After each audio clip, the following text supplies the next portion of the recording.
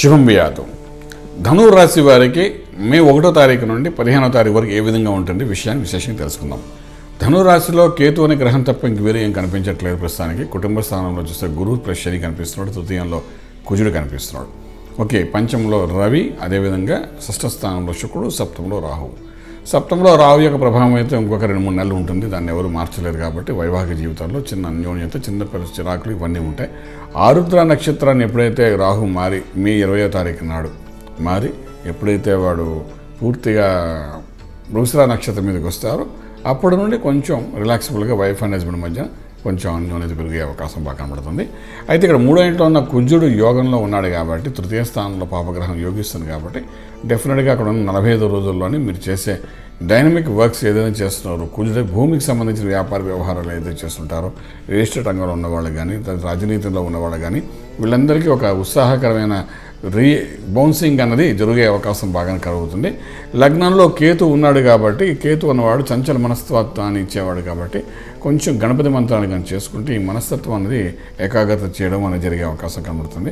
కుటుంబ స్థానంలో గురువు ప్లస్ శని ఇద్దరు కలిసి ఉన్నారు. శనికి స్వక్షేత్రమై ఉంది, గురుడికి శత్రుక్షేత్రమై ఉన్నది కాబట్టి ఈ లగ్నాధిపతి ద్వితీయంలో ఉండడం ఒక యోగంగా చెప్పుకున్నా అక్కడ శత్రువు యొక్క క్షేత్రం ఉండడం వల్ల ఆ యోగం అనేది పూర్తిగా భ్రష్టపరిచే అవకాశం ఉంది. కాబట్టి కొంచెం గురుబలాన్ని పెంచుకోవడం అనేది చాలా అవసరం పడుతుంది. ఎందుకంటే ఏం నిర్ణయం తీసుకుంటున్నాం, మీ జ్ఞానానికి సంబంధించిన పనులు చేయక ఏదో ఆలోచనకు సంబంధించిన పనులు చేయడానికి అవకాశం ఉంటుంది. కాబట్టి ఇతరత్ర వేరే వాళ్ళు ఇచ్చిన ప్రశ్నలకు సమాధానంగా మనం ముందుకు వెళ్ళడం ప్రయత్నం చేస్తాం తప్ప మన సొంత ఆలోచన పెట్టకుండా మనం చాలా నష్టపోయే అవకాశం ఉంది. కాబట్టి అది వ్యాపార రంగం అనుకోండి, ఏ రంగం అయినప్పటికీ ఇటువంటి సమస్య వచ్చే అవకాశం ఉంది. కాబట్టి డెఫినెట్గా గురువు యొక్క మంత్రాన్ని సాధన చేసుకుంటూ ముందుకు వెళ్ళడం ప్రయత్నం చేయాలండి.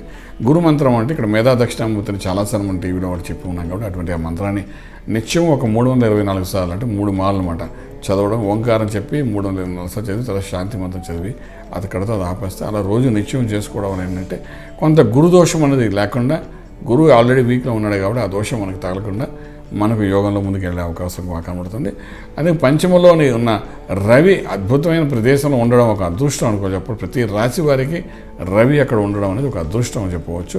ఈ అదృష్ట సమయంలోనే మనం కొంచెం గట్టి ప్రయత్నాలు చేస్తే వ్యాపార రంగంలో కానీ కొత్త వెంచర్స్ చేయాలని, కొత్త వాళ్ళతో కలిపి చేయాలని ఇటువంటి ఏమైనా ప్రయత్నాలు కానీ చేస్తే మాత్రం అందులో సక్సెస్ఫుల్ అవుతుంది. కాబట్టి వీలైనంత వరకు అటువంటి ప్రయత్నం చేయడం మొదలుపెట్టండి.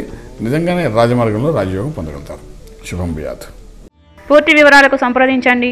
శ్రీ వేదమాత గాయత్రి జ్యోతిష్యాలయం, బ్రహ్మశ్రీ మంత సూర్యనారాయణ శర్మ, శ్రీ నిలయం, first floor, 101, Sai Vaibhav layout, Chitrapuri colony, Khajaguda, Hyderabad 5,08,000.